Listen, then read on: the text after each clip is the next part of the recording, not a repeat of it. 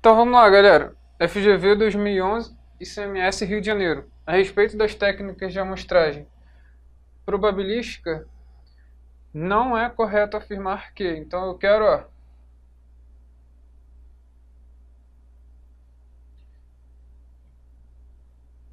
incorreta, tá?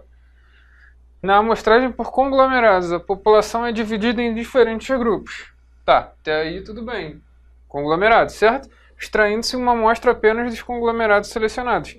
Eu vou extrair uma amostra de conglomerado, certo? Então, isso aqui, beleza. Essa aqui está correta, tá? Então, não é a nossa resposta.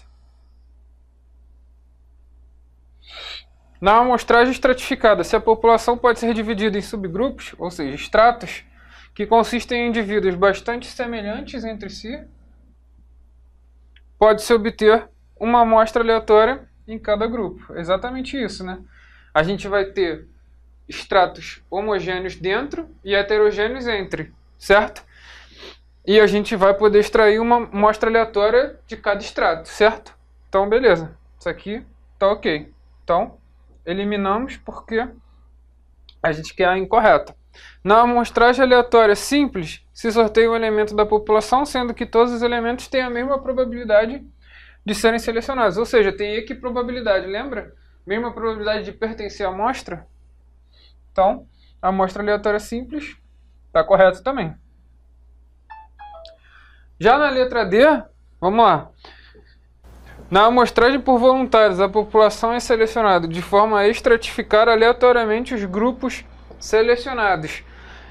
Então, galera, não é bem isso, né? Porque voluntário é por própria voluntariedade do indivíduo a participar da pesquisa. Lembra o exemplo que eu dei do indivíduo que tem a doença? Ele se voluntaria para participar da pesquisa a fim de testar ali se ele vai ser beneficiado ou não. Então, é uma voluntariedade dele. Então, não tem nada de estratificar ele aleatoriamente, tá?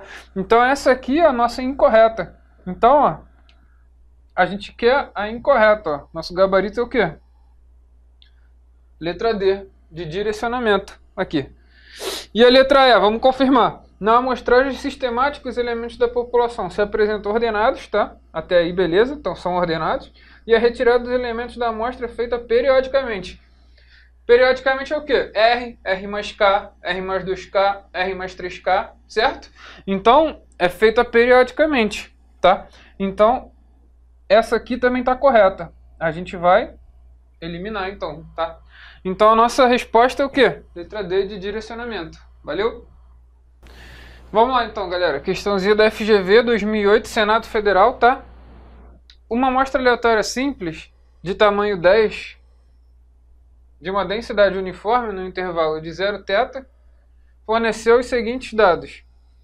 Então, a gente tem um uniforme no intervalo de 0 a θ, o A é o mínimo, 0, e θ é o máximo, tá? Aí a gente tem uma amostra de tamanho 10, tá? Tem 10 elementos, então n igual a 10. Beleza? A estimativa de máxima verossimilhança da média dessa densidade. Lembra que a estimativa da máxima verossimilhança da uniforme é o maior valor da amostra, certo?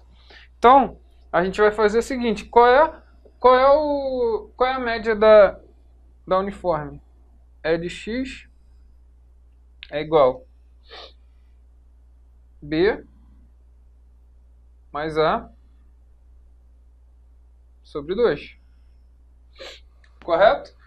Só que aqui, o nosso A é 0 e o B a gente vai estar substituindo pelo maior valor da nossa amostra. Aqui, se a gente olhar, ó, 7,88, certo? Não vai ficar 7,88 mais 0 dá 7,88 divididos por 2 é igual ao quê? Fazer aqui 7,88 divididos por 2. 3 vezes 2, 6, 1, 8, 9, 0, 8, 4. 2 vírgulas, 3,94. Nosso gabarito, letra A de aprovação. É isso aí. Então vamos lá, galera. Questãozinha da 6 Gran Rio 2005 Petrobras. Com base em uma amostra aleatória, x1 até xn, o estimador de máxima verossimilhança do parâmetro lambda na distribuição de Poisson. A gente pode ver que a questão é de 2005, mas ela versa sobre um tema muito importante, tá? Que é o estimador de máxima verossimilhança da Poisson. Então, como é que é qual é o estimador de máxima verossimilhança da Poisson? Lembra que a x-barra é a nossa média aritmética da amostra? Então, não é a média quadrática, nem a média geométrica, nem a harmônica, muito menos a mediana. Portanto, nosso gabarito é letra D de quê? Direcionamento.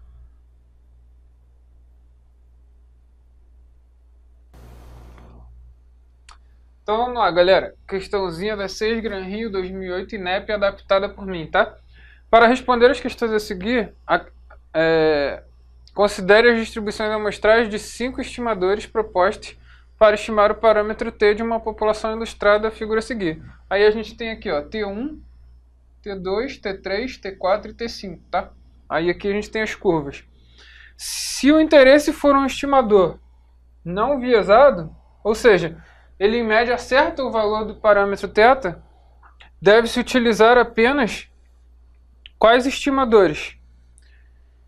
E se o objetivo for levar em conta as propriedades de um bom estimador, qual é o melhor dentre os estimadores propostos?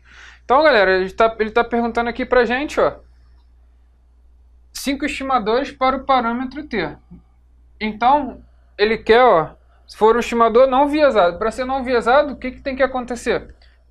A esperança do meu estimador tem que ser igual ao quê? Ao parâmetro, ou seja, aqui no caso a gente pode falar que a esperança do estimador T1 tem que ser igual a θ. Aqui, T1, ele na média aqui tá acertando θ, ó, T1, T3 e T2. Então, T2, T3 e T1, eles atendem ao critério de não viciado, tá? Já T4 e T5, eles são viesados, tá? Por quê? Porque o T5 ele está subestimando o valor de T e o T4 ele está superestimando o valor de T, tá? Então eles são viciados para o parâmetro T.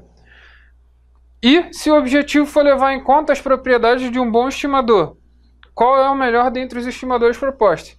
Então, além de não viciado, eu quero achar aqui o estimador que é mais eficiente, tá? A eficiência do estimador está associada à largura da curva, tá? Quanto mais achatada é a minha distribuição, maior a variabilidade do meu estimador, tá? Então, menos eficiente ele será. Com isso, o T2 ele vai ser o que atende melhor para a gente. Por quê? Porque ele, além de ser não viciado, ou seja, em média ele acerta o valor do parâmetro, ele também tem a menor variância. Ó, a variância do estimador T2 é menor do que a variância do estimador T3, que é menor que a variância do estimador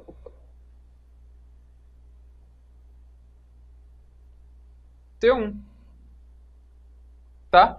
Então T2 ele é o mais eficiente e ele também é não viciado. Então ele é o melhor de todos, tá? Vamos fazer a questãozinha aqui da FCC 2009 TRA estatístico. Seja x1, x2 e x3 uma amostra aleatória simples de uma distribuição normal com média μ, foram obtidos 3 estimadores para μ. Aí a gente tem aqui y1, y2 e y3. Aí ele está querendo saber, ó, então apenas y1 é não viesado, y1 e y3 são não viesados, y1 e y3 são viesados. Aqui, ó, ele botou duas alternativas iguais, porém essa questão não foi anulada, tá? Eu já confirmei E é isso mesmo. Ele está querendo saber, então, o critério de viciado, tá? Ele falou que a média é 1000. Tá? Então, ó, vamos fazer aqui. A esperança de y1 é o quê? É a esperança de x1 mais x2 mais x3 divididos por 3. A esperança é um operador linear, então você pode tirar a constante, vai ficar 1 sobre 3. E pode passar para dentro, vai ficar E de x1 mais E de x2 mais E de x3. E de x1 é μ. E de x2 também é μ. E E de x3 também é μ. Então vai ficar o quê? 3μ sobre 3, dá μ. Então o estimador y1 ele é não viciado, tá? Então vamos ver se já dá para eliminar alguma coisa aqui. Y1 é não viesado, correto? Então apenas a gente tem que ver as outras, né? Se as outras forem, se os outros também forem, essa alternativa aqui não vai ser válida. Y1 e Y3 são não viesados. Essa aqui está valendo ainda. Y1 e Y3 são viesados. Então ó, já pode eliminar aqui, porque a gente já viu que Y1 não é viesado. A gente ficou com A, B e a E. Y2 e Y3 são viesados. Vamos fazer Y2 agora. Vamos fazer Y2 aqui. Esperança de Y2 é igual ao quê? Esperança eu vou fazer direto aqui, ó. Vai passar a constante para fora 2 vezes E de x1 mais E de x2. E aqui, ó, vai ficar menos 3 E de x3. Só que quem é de x1? É μ. Então vai ficar 2μ mais E de x2, μ, menos E de x3 é quem? μ, menos 3μ. 3μ menos 3μ é igual a 0. Então a gente viu que não dá μ. Então não dá o valor do parâmetro. Portanto, ele é viciado. Então y2 é viesado, tá? Então, ó, y2 e y3 são viesados. Vamos ver y3. Aqui, essa aqui já pode ir embora, né? Não, não pode. Vamos fazer então y3 para matar. Vou fazer aqui em cima, y3. Esperança de y3 é igual esperança de x1 mais 2 vezes esperança de x2 mais, não, menos 2 vezes E de x3. A gente sabe que x1 é de x1 é μ. E de x2 é μ também, então mais 2μ. μ com mais 2μ, 3μ.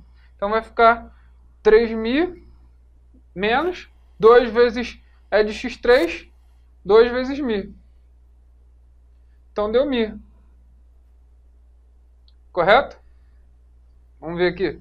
E de x1 μ mais 2 E de x2, 2μ, menos 2 E de x3, menos 2μ. Vai ficar 3μ menos 2μ, deu μ. Então, ele também é não viciado, certo? Então, a gente ficou o quê? Com B de bola, né? Beleza? Vamos para a próxima questãozinha, galera. FCC 2009, TJ Pará Estatístico. Sejam θ1 e θ2 dois estimadores de um parâmetro θ, então o parâmetro é θ. θ1 é mais eficiente que θ2 se e somente se. Lembra que o conceito de eficiência está associado à variância do estimador? Então, θ1 vai ser mais eficiente que θ2 se e somente se a variância do θ1 for menor do que a variância do θ2. Qual é a letra? A variância de θ1 é menor do que a variância de θ2. Letra C de conquista. As outras, ó, não faz sentido. Ó, θ1 é mais justo que θ2. Mais justo ele quer dizer não viciado. Então você não tem como ver se ele é mais viciado ou menos... na verdade, se ele for viciado, você pode calcular o vício dele e ver se ele tem um menor vício do que θ2. Mas ele não te deu informação nenhuma e a gente está querendo saber somente da eficiência. Então a letra aí que a gente está buscando é a letra C, que fala que a variância de θ1 é menor que a variância de θ2. Isso configura que θ1 é mais eficiente que θ2. Ok? Muito obrigado, galera. Essa foi a nossa quinta aula, tá? E a nossa próxima aula a gente vai entrar já nos conceitos de inferência, tá? Intervalo de confiança, tamanho da amostra. E vamos com tudo aí nos estudos para a gente conquistar o nosso cargo aí. Valeu, um abraço.